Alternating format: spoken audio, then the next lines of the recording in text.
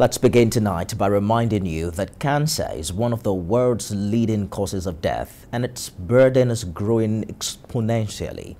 In 2021, the world crossed a sobering new threshold. An estimated 20 million people were diagnosed with cancer, out of which 10 million died. There are also possibilities that these numbers will continue to rise in the decades ahead. But one thing that is common is that all cancers can be treated and many can be prevented or even cured. Iniolu Akukola has details.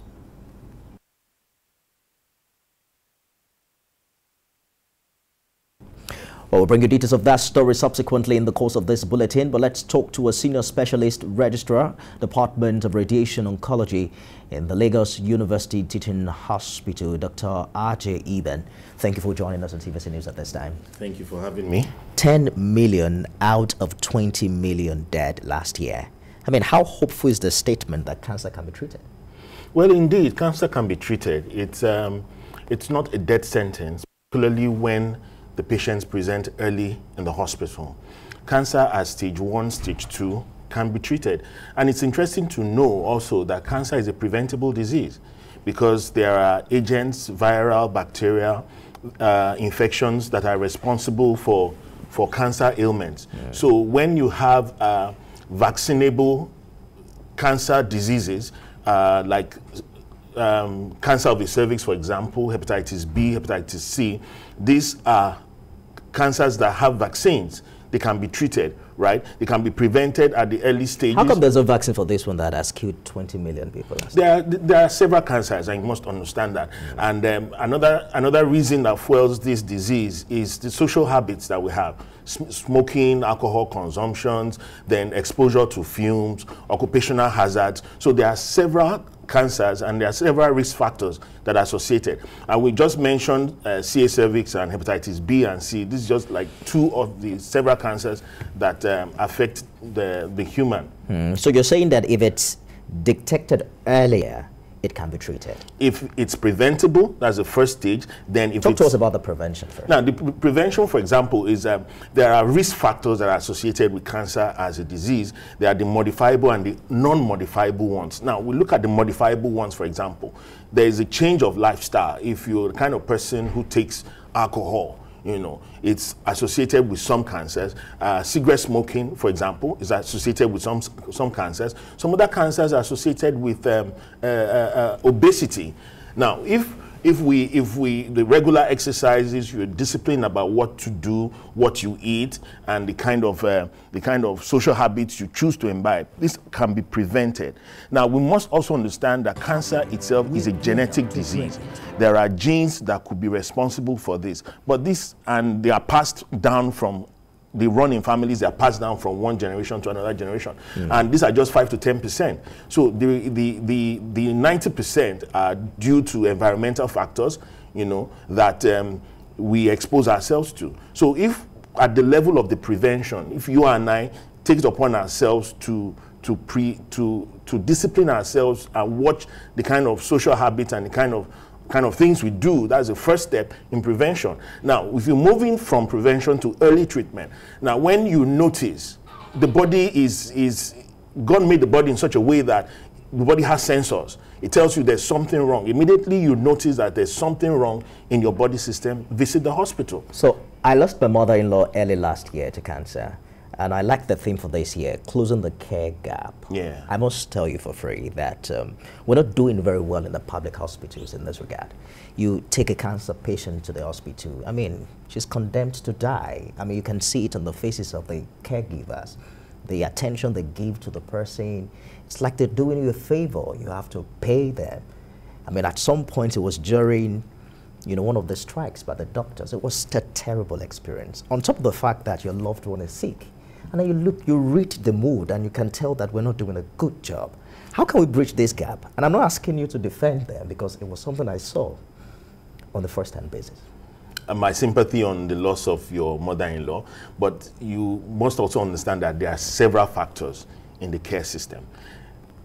When a patient presents to the hospital at the late stages, even in the best of centers, in the most developed world, the best we could give to them is palliative care.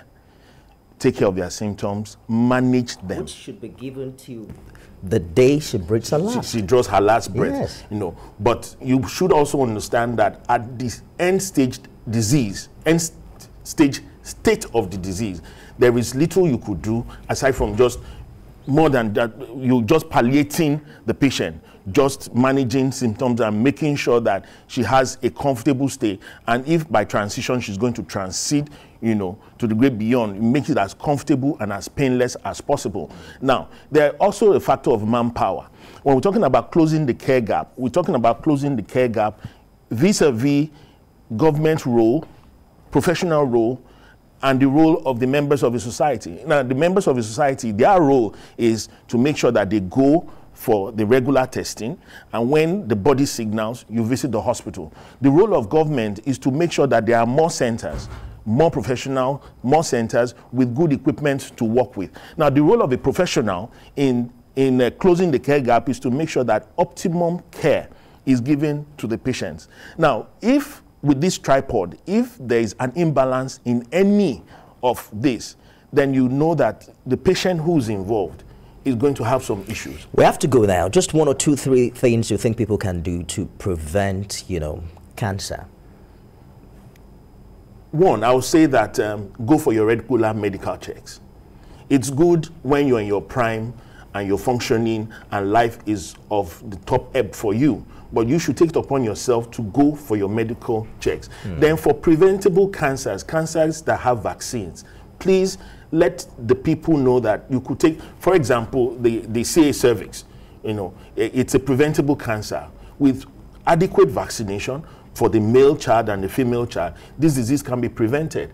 You know, and for diseases like hepatitis B, hepatitis C, I mean, these are cancers that have vaccines that can be prevented with adequate treatment, you know, of any medical condition, chronic medical illnesses. You know, there's it could the more these illnesses stay in the body, then there is a greater likelihood from inflammations that could transform into malignant illnesses. And the last point, please, I know the role of our pastors and our imams are important. When we have a health situation, please go to the hospital. Preferably a private hospital. Both private and government hospitals. I'm just being mischievous. All right, Dr. Aja Eben is the specialist registrar, Department of Radiation Oncology, Lagos University Teaching Hospital. I'm sure that we're coming back to this conversation, but let's bring in the details of the report from Inioluwa Uwola. As Nigerians mark World Cancer Day, the focus is how to address the challenges associated with caring for those battling with cancer. Trained personnel and medical experts at this forum gave a breakdown of the most common types of cancer and the need to be more attentive to their health. In this environment, when females or when anybody notices an abnormal growth, the first thing is to go to a healthcare center. I know that because of funds, because patients or individuals pay out of pocket, this may be a challenge for so many people. But it is always, health is wealth. When it comes to your health, you need to put utmost priority on who to visit. You need to know who to complain to. While citizens lament on the poor access to health facilities, this medical personnel prefers solutions to better care for persons at the grassroots. Once we're able to encourage and empower the primary care level of healthcare, I mean, they're closest to the community. People easily go there, get information. They go into the community as well, mobilize them, and encourage them to come to the primary care centers when they have issues, or when they notice one, two, or three of these symptoms. Bringing it back to health insurance, 70 to 80% of healthcare claims are basically primary healthcare. An actor and influencer, Efe Irele, was also present to contribute her own quota in helping to reach out to many Nigerians. A lot of filmmakers now, we're still doing some certain movies, having movies about rituals and this and that. Why not do something that's beneficial for everyone? Let's actually show real life problems, the things that affect our health, the things that affect our life. I think a lot of people of influence actually we choose different geographical areas and actually go into the marketplaces, actually go everywhere and decide, okay, gather a number of people. Because once you tell one person, that person will tell another person and tell another person. And that's literally how it works. WorldCancer.org puts about 10 million persons who die each year from cancer, with more than half of these deaths happening in the least developed parts of the world. This troubling data calls for more action from stakeholders and the community at large to help reduce stigma and ensure persons are well educated about this. Inioluwa Popola, TVC News, Lagos.